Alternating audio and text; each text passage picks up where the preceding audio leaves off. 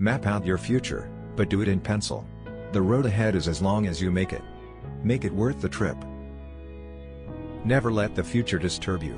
You will meet it, if you have to, with the same weapons of reason which today arm you against the present.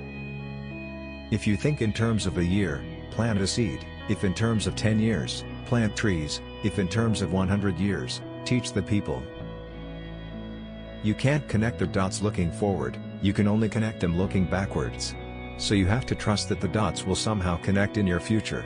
You have to trust in something, your gut, destiny, life, karma, whatever. This approach has never let me down, and it has made all the difference in my life.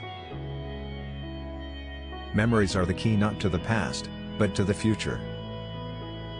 We cannot continue to rely only on our military in order to achieve the national security objectives that we've set. We've got to have a civilian national security force that's just as powerful, just as strong, just as well funded. The last thing you want to do is raise taxes in the middle of the recession, because that would just suck up and take more demand out of the economy and put businesses in a further hole.